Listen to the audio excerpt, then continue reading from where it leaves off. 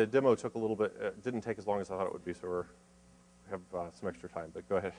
I just want to finish out by saying GWT is not evil, this one evil phrase,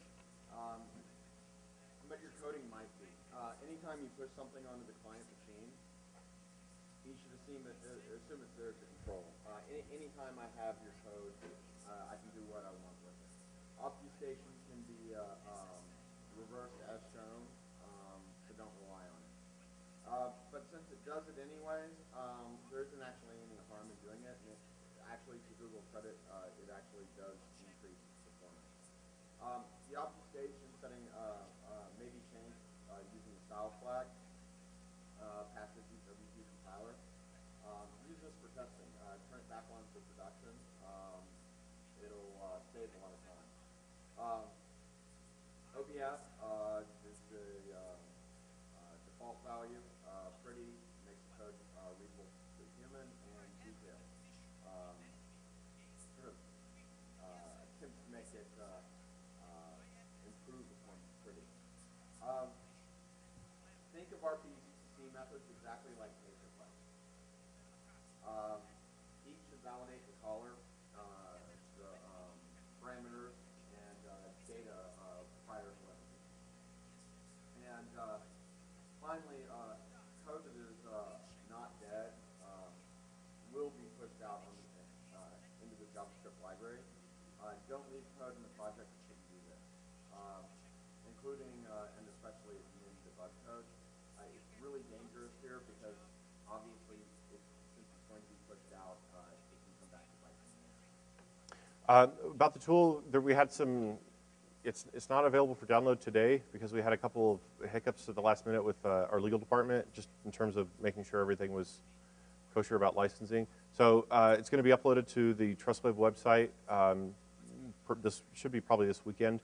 We're both the source code and the executable. It's pretty straightforward to use. And I think that's about it. By the way, on the tools website, there's also some other tools that have been written in the past, much along the same vein, especially around the Flex and other RIA apps.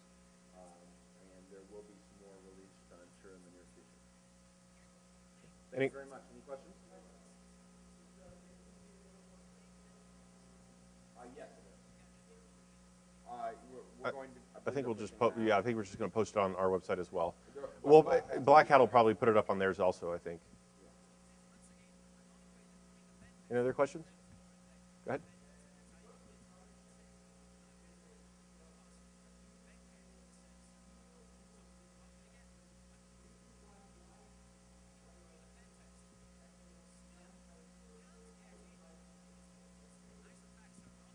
I'm sorry, what for private methods? Well, it's really okay. So, right, yeah. The question was regarding whether, basically about private methods within JavaScript where they weren't being converted from Java to JavaScript. JavaScript itself, at least the current versions that are implemented in browsers, doesn't support the concept of private members of a class. Everything is public, so there's really no way of translating with any reversibility into JavaScript. Additionally, from a security point of view, it really doesn't gain anything. I mean, you know, within a programming language, a private method is mostly for discipline purposes, to keep developers from monkeying with things they shouldn't. Even within Java, it's possible to bypass that using reflection.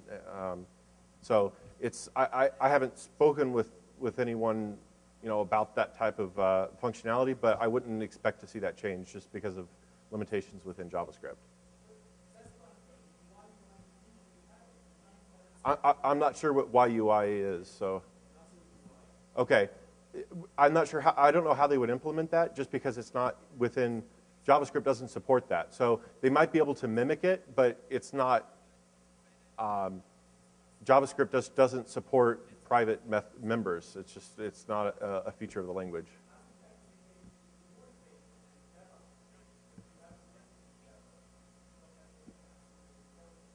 Well, but I wouldn't really put it in terms of safety. The comment was basically that it's safer than in JavaScript because there's no reflection. once someone gets access to the code, even if it's in a binary form, like say if somebody gets a jar file, it doesn't matter if a method is private or not. You can always extract it.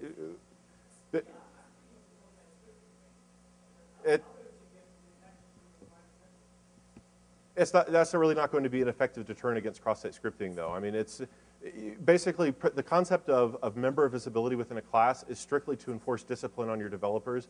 There's no security advantages to it at all. It's not.